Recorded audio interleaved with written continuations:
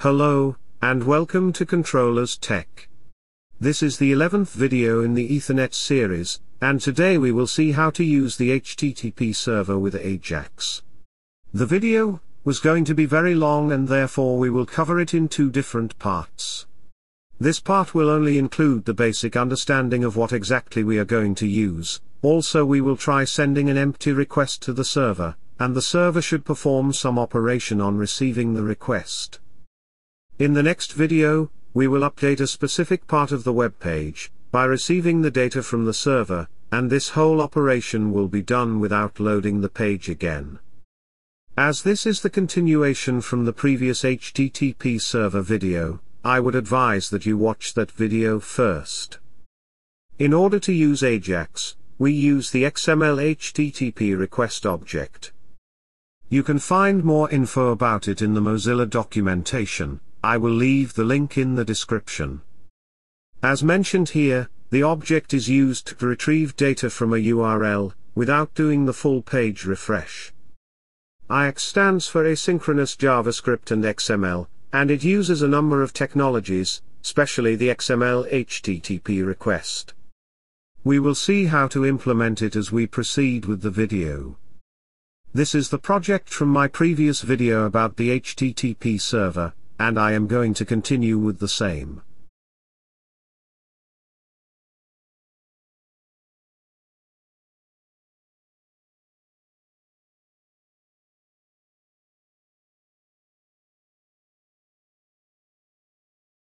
Let's open the project in Cube IDE.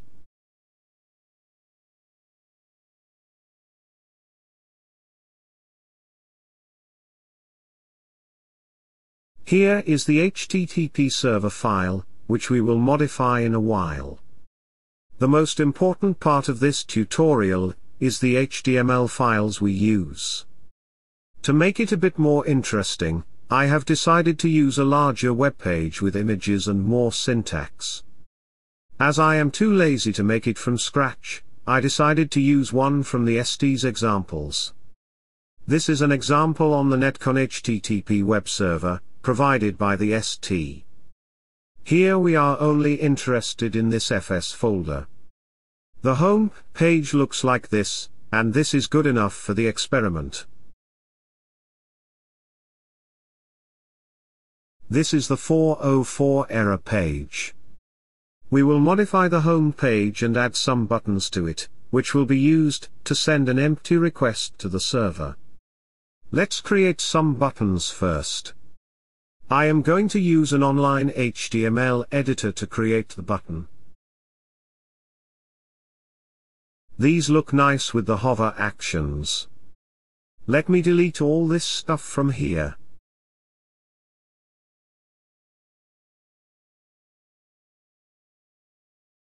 First we will create an onload event, which will basically call the onload function, once the entire page is loaded. Now we need to create this onload function, and it must be defined under the script tag in the head. You can use JavaScript for larger code, but since I am using something very basic, I am writing the code here itself. First we will define a variable to store the XML HTTP request. Now we will define the onload function, in which we will create a new XML HTTP request. The buttons we created, we must use the click functionality to them, so when the green button is clicked, we will call the function, green, which we will define in a while. Similarly, when the blue button is pressed, it will call the function, blue. We will define these functions inside our script tag again. So when the green button is pressed, we will initialize the XHR request. The open method is used to initialize a new request, or reinitialize an existing request. Here is the syntax for the same. The parameters are the request method, the URL, and the third one is optional.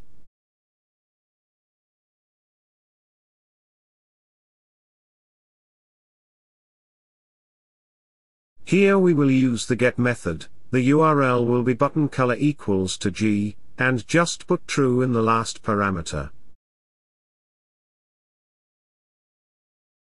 After initializing the request, we will send it to the server, with no parameters at all. This is not actually a request for data, but rather a test to see if the server is able to receive it. We will do the same for the blue button.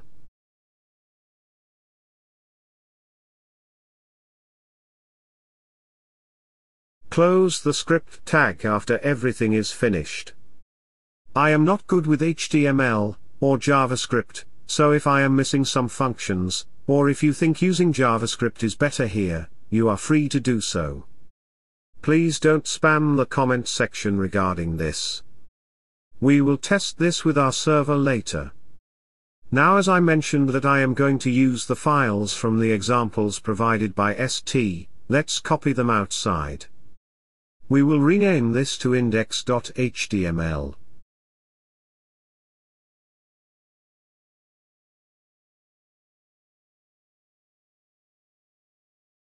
Also, let's rename this to the image folder, it will be easier for us to deal with it.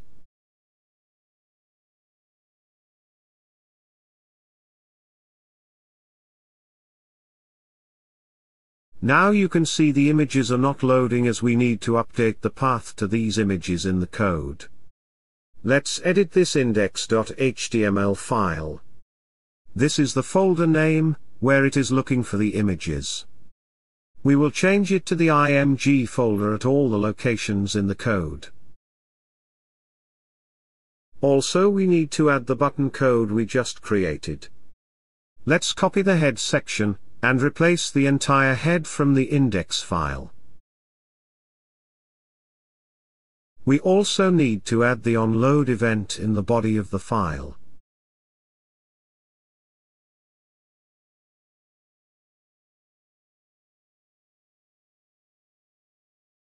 Alright, the images are loading fine now. Now comes the button part. I want to add them somewhere in the middle of the page.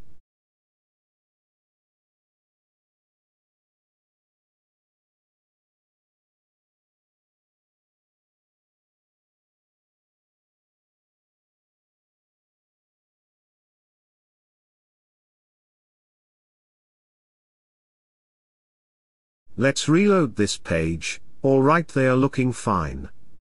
You can see our script is also loading alright.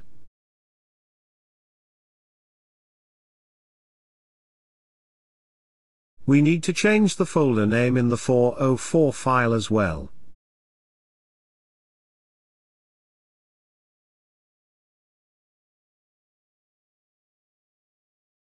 Alright, we will copy them in our project folder now. So go to middleware, third party, LWIP, source, apps, HTTP, FS, and paste them here.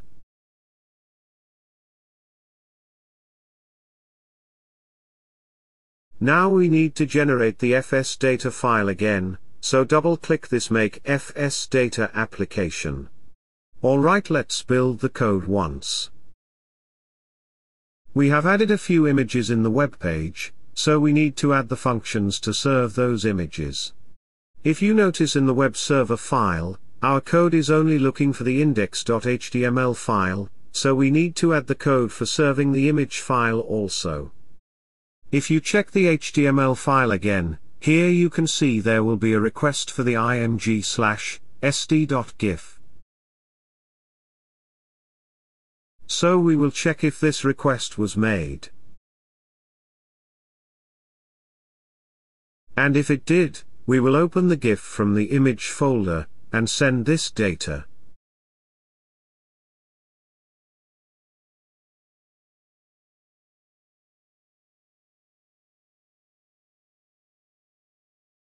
Similarly, there will be a request for the STM32.jpg.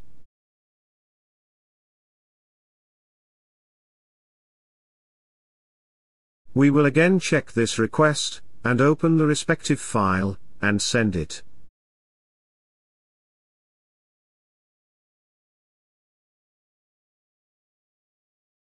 In the 404 file, there will be another request for the logo image.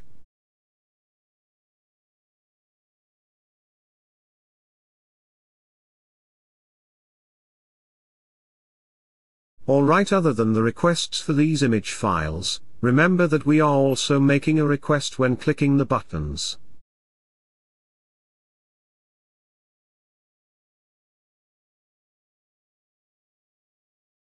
So we will check for the URL, button color equal to. The next character will basically define whether we clicked the green or the blue button. Whatever it is, we will store it in the color variable. We need to define this color variable, and we will check its value in the debugger. Let's build and debug the code now.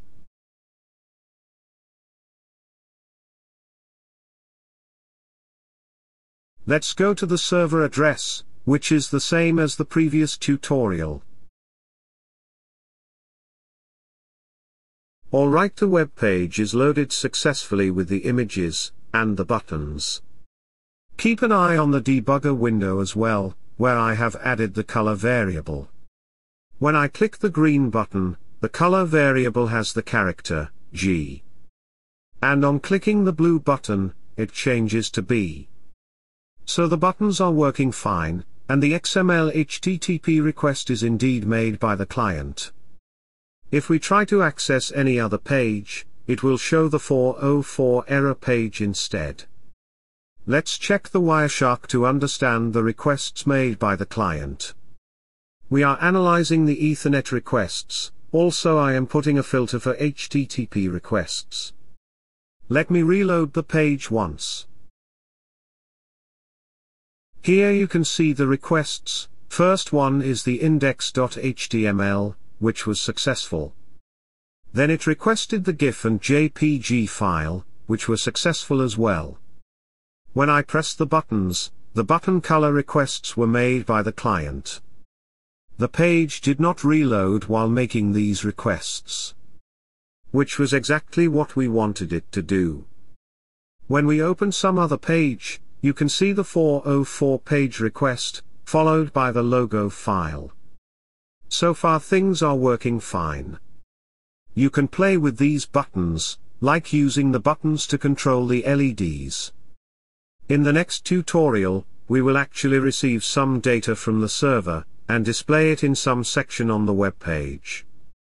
And the objective is to achieve this without reloading the web page again.